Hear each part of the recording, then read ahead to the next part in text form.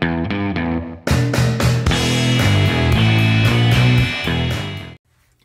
how's it going, everybody? So today I'm going to show you how to get your Google Nexus into safe mode. Doesn't matter if you have Nexus 4, 5, 6, 6P. It's very easy to do, okay? So what you want to do is you want to basically press and hold down your power button and wait for this menu to pop up. And then where you see power off, you simply press and hold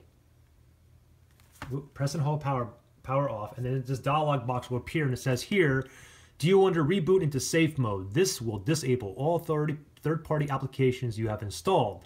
They will be restored when you reboot again, okay? So I'm going to go ahead and press on OK, and we'll wait for this to go into safe mode. Now, why would you want to put your phone in safe mode? Well, there's a lot of reasons. First of all, safe mode is basically a diagnostic tool, just like if you're familiar with a Windows computer.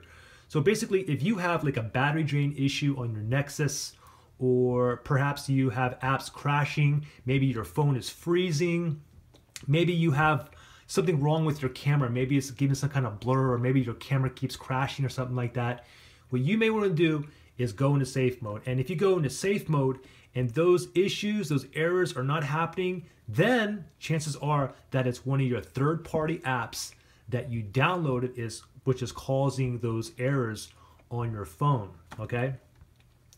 So give us a second and we'll know that it is in safe mode. On the bottom left-hand corner here, it'll say safe mode. And of course, all the apps that you downloaded, third-party apps are basically apps that you downloaded, okay? Like you can see here, I downloaded all these apps here. I have like Netflix, some games, Amazon Music. These are apps that I downloaded. And you can see that I'm safe mode now because the bottom left-hand corner. Now I'm not able to get in any of these apps. But the apps that came pre-installed, of course, I'm able to get into those.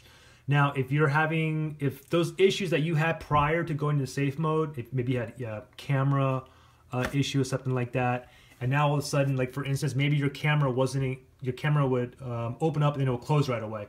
Now that I'm safe mode, now if it's not doing that, then you pretty much have an app that is bad. You have an app that went rogue. So what you need to do is start uninstalling each one of these apps one by one and then reboot your phone to see which one was actually causing the issue. Now, once you want to get out of safe mode, you just have to basically just reboot your phone.